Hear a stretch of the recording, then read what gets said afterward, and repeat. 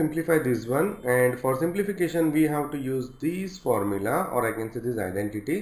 So let us solve this. First of all, I will take LCM in both the brackets. So in the first bracket, LCM will be A. Here let us say I have 1. So LCM of 1 and A is A.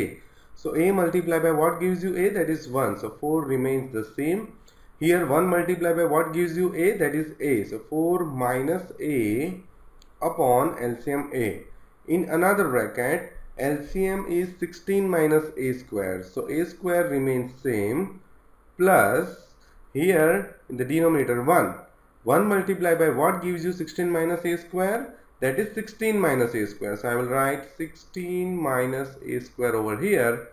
In the denominator LCM, that is 16 minus A square. Now this plus A square minus A square cancelled. Here I will copy this 4 minus A upon A, and here you can say 4 upon 4 minus A whole square, isn't it?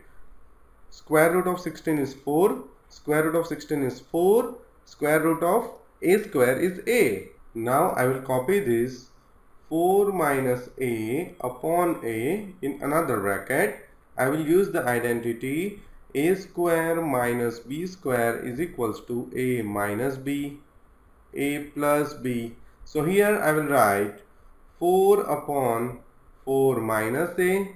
In another bracket, 4 upon 4 plus A.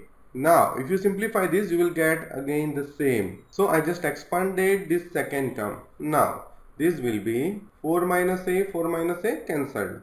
16 upon A into bracket 4 plus A, and that's my answer. I hope you find it useful. Thank you.